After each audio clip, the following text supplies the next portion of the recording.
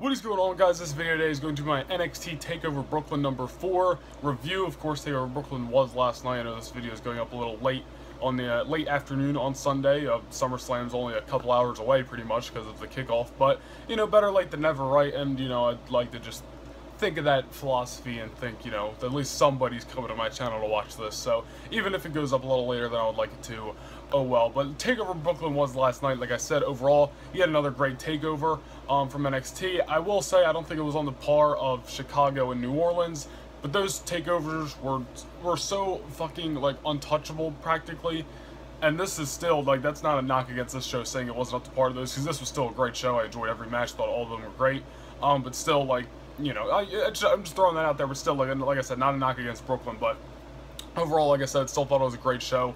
So let's just get right into it. We had the opening match with the NXT Tag Team Championships. Once again, this is the third time out of the 4 takeovers this year that the tag titles have opened up the show. Undisputed Era, Kyle O'Reilly, and Roger Strong defending against Mustache Mountain, Tyler Bate, and Trent Seven. What a fucking way to kick off the show. I mean, I don't know if this would, I'd say this is the match of the night, and like for me personally, I think Adam Cole and Ricochet would take the cake for that, for like my personal match of the night, because obviously everyone has their own opinions, but this was still a phenomenal match. I mean, Trent Seven and Tyler Bate, I don't want to say I'm shocked they didn't win the tag titles, but just like, they have, like, these guys are just so fucking awesome of a team. Like, I don't even know, like, I feel like that's a very vague way of putting it, but like, some of the, like, just the counters and the little things that these guys do in the ring, and just, you know, the offense that these guys do, it's just, like, so freaking fun to watch. And some of it's just so, some of it is such, like, little stuff, like Tyler Bates, like, you know, whoever,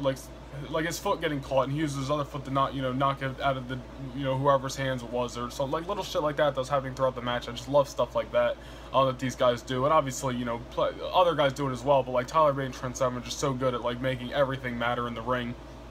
And Kyle O'Reilly and Roger Strong, my God, are they like, I love the team of Bobby Fish and Kyle O'Reilly, but O'Reilly and Strong have really come in to their own, even not that they were ever, like, you know, weird as a team, but like really come into their own as just a fucking awesome tag team. Like I said, love Bobby Fish and Kyle O'Reilly as a team, but definitely it was, I think, in my opinion, a great choice when, you know, they had Roger turn and join the Undisputed Era, because Roddy and O'Reilly teaming together has just been awesome. I mean, an awesome match back in Chicago against Oni and Danny, and now this time around against Tyler Bate and Trent Seven. Like, this match was just so much fun, and there's several attempts where I predicted Mustache Mountain that we're gonna win. Obviously, I was wrong. There were several times throughout the match where I thought they had it. Of course, that did not happen. And several times throughout the match that I thought Undisputed Era were going to win, and, you know, Trent Seven, Tyler Bate kept fighting, kept the match going. But one thing I do want to point out, like I said, I always say in my review videos, I'm not very good sometimes at remembering specific spots and whatnot.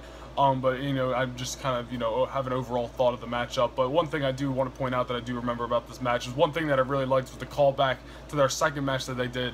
Tyler Bate was locked in a submission by, I think, O'Reilly, I want to say. And then, yeah, it was O'Reilly. Trent Seven goes to the outside, gets the towel, because remember in the second match, Tyler Bate threw in the towel to save his partner, Trent Seven, from, you know, suffering a, you know, further injury in the match. That's how they lost the tag title. So Trent Seven almost had to do it to Tyler Bate. He didn't want to. He was just about to throw it in the ring, throw in the towel, and call the match, and then he stopped himself, and then he said, fuck it, threw it in the crowd, and kept the match going. Then Tyler Bate got out of it moments later. I think Roderick Strong actually ran at Trent Seven after that, and Seven had to go, you know, sent him flipping out of the ring, so that was cool. But I love that moment during the match. I love the little callbacks like that, because it just, you know, reminds you of the story that's in play, that's led to the match and during the match itself. But all in all, I remember Tyler Bate hitting the ropes, turning around to a nasty knee, I think it was from Roderick, or, you know, whoever it was. But point is, Undisputed Era end up laying out Trent Seven. I believe they pinned Seven and got the win. So the Undisputed Era, Kyle O'Reilly and Roger Strong retain the NXT Tag Team titles. No problem, like, with them being champs. I just thought Mustache Mountain was going to win, but, you know, no problems. Like I said, I absolutely love Undisputed Era. O'Reilly and Strong have come into their own, like I said. It's such a great tag team, so they're still the tag team champions. And after the matchup, they went to a replay, came back to the replay.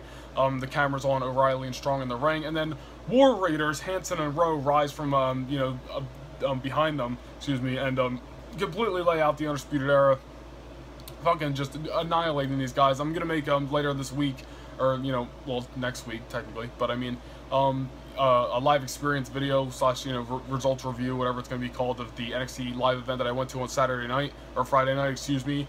And that to give a little brief thing, like I forgot how awesome these guys were, like Hanson and Raw. I only saw them live once, and obviously, you know, I've seen their handful of matches that they've had on, you know, NXT television, but I mean, I've literally forgot how great these guys were, because after Saturday or after Friday night, the live event, seeing what these guys can do, and just seeing the beatdown these guys did on Undisputed Era, like I'm so excited to see these guys get into a higher point in NXT, fighting for those tag titles. Like they laid them out, it was awesome, and yeah, I'm just definitely looking forward to seeing War Raiders versus Undisputed Era very, very soon. But moving on, we have EC3 versus the Velveteen Dream. I will say, not as good as I thought it was going to be, but still a really good match. Like, I for some reason thought like it's going to be a lot better.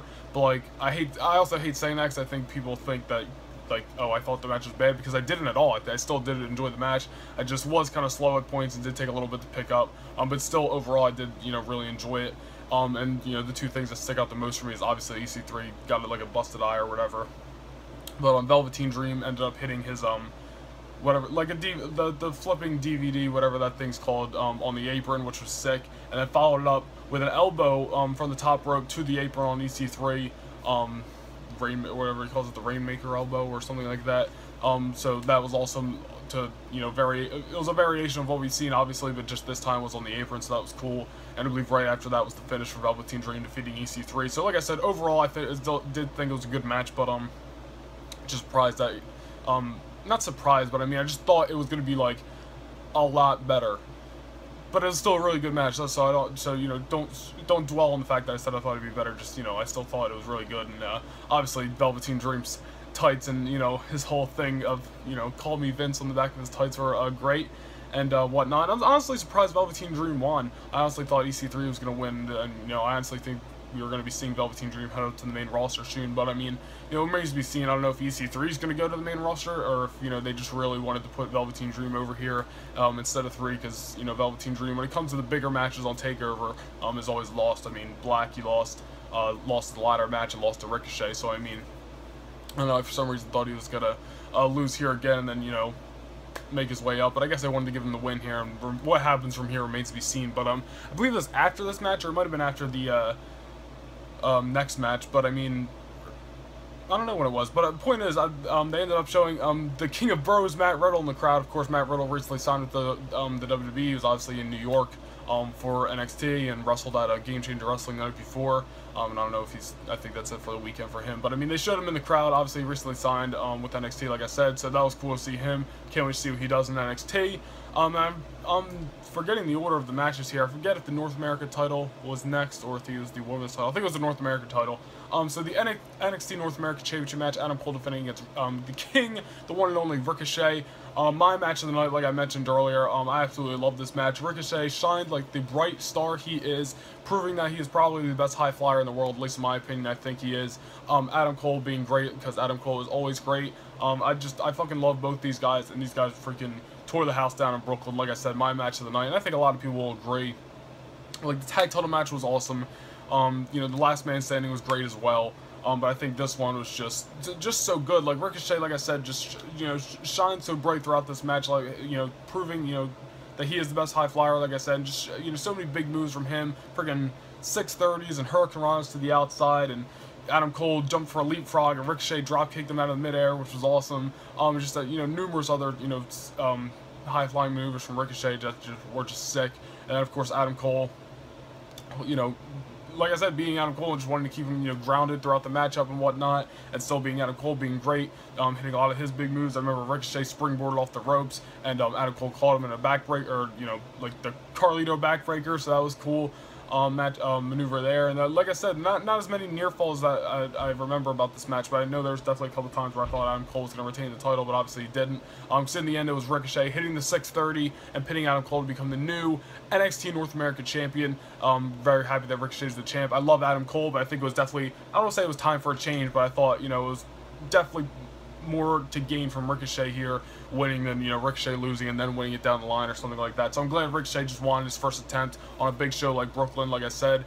So happy for Ricochet that he won the title. I think Adam Cole honestly will probably end up moving up to the NXT title pretty soon, because I don't think, you know, they're just going to call up like Adam Cole or something like that. I think when all those guys come up, they're all, you know, the Undisputed Era will all go to the main roster together. So I don't see any of that happening. You know, they're still tag champs. I think Adam Cole's just going to probably move up to the NXT title eventually, like I said, but still, Ricochet is the new North American champion. Absolutely love that match. My match of the night. NXT Women's Championship match. NXT Women's Champion Shayna Baszler defending against Kairi Sane. One thing I do want to note about this match, I definitely saw a couple of spots and moments throughout the match that I saw the night before at the live event. So that was kind of cool. It just made me think like they were using that match at the live event to kind of work some stuff out for Takeover Brooklyn. So that was cool. But yeah, it was a good match. Not a. I mean, it was a really good match. I won't say it was a great match. Like I really enjoyed it, but I still think it was a really good match. I mean, there was definitely moments throughout the match where I thought it was going to be it. Shayna Baszler was going to win. I really didn't see Kairi Sane winning all that much. I mean, I thought there was a chance, but like I thought they were going to have Shayna win here, and then maybe Kairi wins at at the Evolution pay-per-view in October, or if they really want to stretch it out, at the next Takeover Survivor Series weekend or whatever. But that's what I thought. But like I said, so there wasn't many moments throughout the match where I thought Kairi Sane was going to win, but Shayna Baszler, I thought she definitely had Kairi Sane put away a couple of times, which obviously Kairi Sane kept fighting back, and then in the end, I think, because Kairi Sane had Shayna in a submission for a moment, and then Shayna switched out in her chokehold or whatever, and I thought that was going to be it, but Kairi ended up getting out of it, and I believe the finish was Shayna going for the chokehold and Kairi kind of flipping out of it into a pin. So Shayna, was kind of stuck in her submission, and Kairi was pinning her. So 1, 2, 3, Kairi Sane becomes a new NXT champion. I personally loved the finish. I thought it made, Kairi got the title, and Shayna doesn't look weak in defeat. So I thought, you killed two birds with one stone. So I liked the finish. I don't know how other people felt about it. Is Kairi Sane getting that fluke victory over Shayna? So we'll definitely, I think, get a rematch. They'll probably just do it on NXT TV or, maybe the Evolution pay-per-view. I don't know. But I personally liked the finish. No problem with Kairi Sane winning the title. I just didn't see her winning it. But, happy for her. Happy she won the title. And, what goes down from here remains to be seen. But, moving on, we have the main event of NXT Takeover Brooklyn. Number 4 is the NXT Championship Last Man Standing match. Johnny Gargano versus champion Tommaso Ciampa.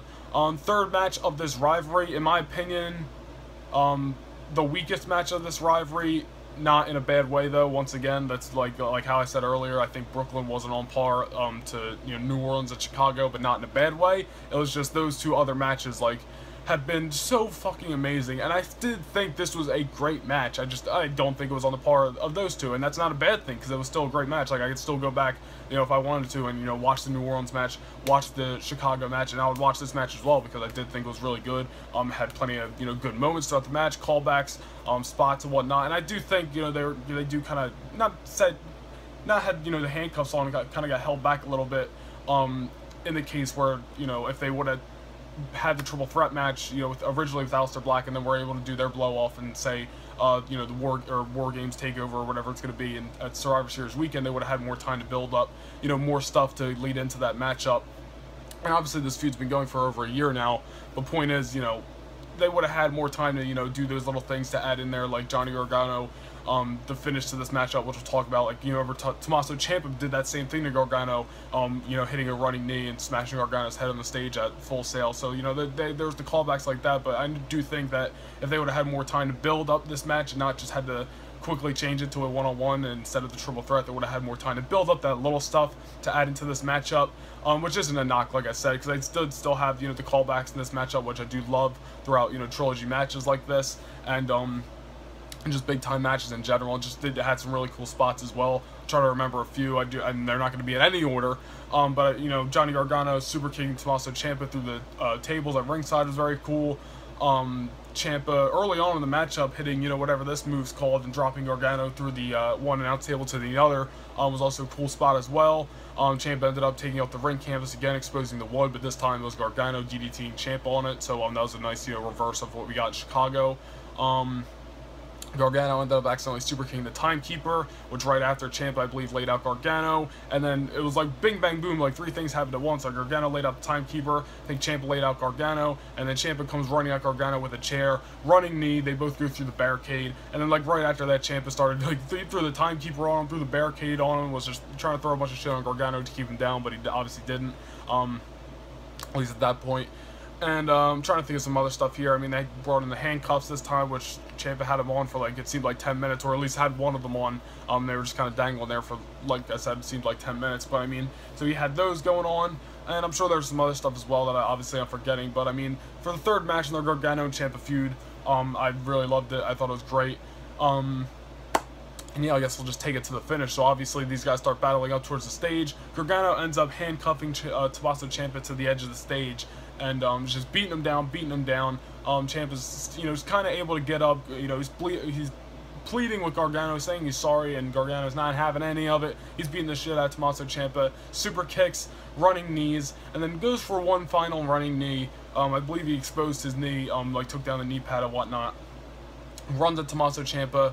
I believe he hit him with the knee, or I don't remember if he actually did hit him with the knee or if Ciampa moved, but Gargano runs at Ciampa, whether he hits him or he doesn't, and then just his momentum takes him. He kind of runs off the stage pretty much and hits one of those electrical boxes. Gargano goes flipping down to the concrete or whatever below, and Gargano's laid out. So Gargano and Ciampa are both laid out, the ref's counting, and right at the count of 9, Tommaso Ciampa rolls off the stage and is able to stand up for the count of 10. So Tommaso Ciampa defeats Johnny Gargano to retain the NXT Championship in the last man standing match, and I know some people hated the finish of the match. Me personally, I liked it because if you really think about it, Gargano's wanted to take out Tommaso Ciampa so much that it took over his mind. He wasn't even thinking. If you really think about it story-wise, it was like he was even thinking about the NXT title at that point. He was thinking, I'm gonna. Not literally, but he's like, I'm gonna effing murder this guy. Not literally, but you know what I mean. So he just runs at Tommaso Ciampa because he wants to take him out so bad, and his own mistake cost him, just like it did in Chicago. Him wanting to beat up Tommaso Ciampa so bad cost him the match. Ciampa was able to, catch him with the DDT on the ring and was able to lay him out, and that's what cost him in Chicago. And it was his own fault this time, once again, him running at Ciampa.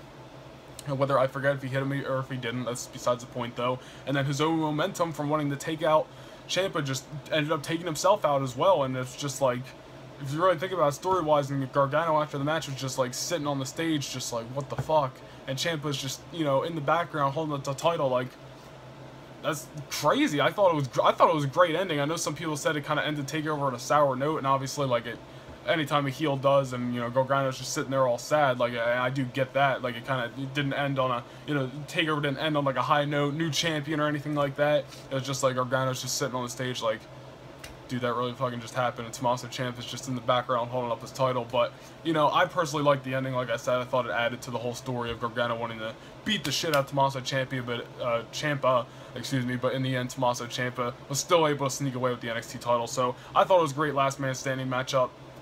That was overall a great main event, an overall great NXT Takeover Brooklyn 4. So leave your thoughts in the comment section below what you thought of Takeover Brooklyn. Overall, like I said, I thought it was a great show. Thought every match had something to offer. And to run that, the tag team match was great. It was amazing. EC3 Velveteen Dream was really good. I thought it was good. And we had Adam Cole's Ricochet was my match of the night. Kairi Sane and Shayna Baszler was a real good match, and then the main event was another classic by Gargano and Ciampa, in my opinion. So leave your thoughts, like I said, on Takeover Brooklyn in the comment section below. I'll definitely check them out, and if you're not subscribed to the channel, make sure to subscribe. SummerSlam tonight, rocking my Ronda Rousey shirt, so I'll either be back late tonight or early tomorrow with my SummerSlam review, and I'll see you guys in the next video. Peace.